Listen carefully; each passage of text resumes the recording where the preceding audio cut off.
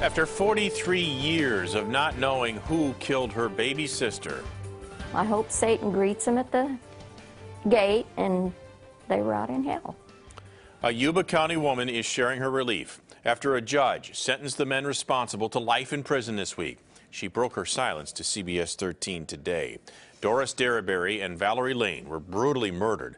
They were just 12 and 13 years old. New DNA testing led to the arrest of the suspects, and CBS 13's Jennifer McGraw has been following the story. She sat down with the family today in an interview you'll see only on CBS 13. Jennifer? Sam and Christina, this story really shook the community. Many people pointing fingers at one another. But finally, this family has an answer they've been looking so desperately to find. But still, they say they don't have closure. It's something you never get over. Looking back at her 13-year-old sister, Shirley Derryberry couldn't hold back tears. Makes me sad.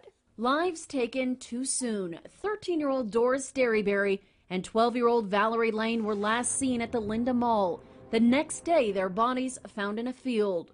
For 43 years, their families left wondering who did it. Haunted us without us knowing and tormented the community. Somewhere in this little community is a murderer.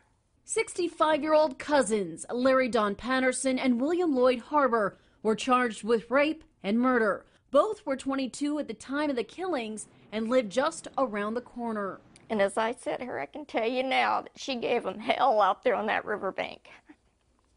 Because that's how she was. The cousins were sentenced to life in prison, one pleading guilty and the other no contest. Then during the sentencing, Patterson asked to withdraw his plea. I wanted to climb across the wall yesterday and choke him. But then that puts me in the same category they're in. When the life is gone out of them, I'll have closure. Shirley says her parents died never knowing who killed Doris. It always left them wondering the woman she would have become. She'll always be in my heart. And because this happened back in 1973, the cousins were only sentenced to life in prison. They will both be eligible for parole every 4 years, only furthering this tough situation this family has been put through. For a long, long time. All right, Jennifer, thank you very much for that tonight.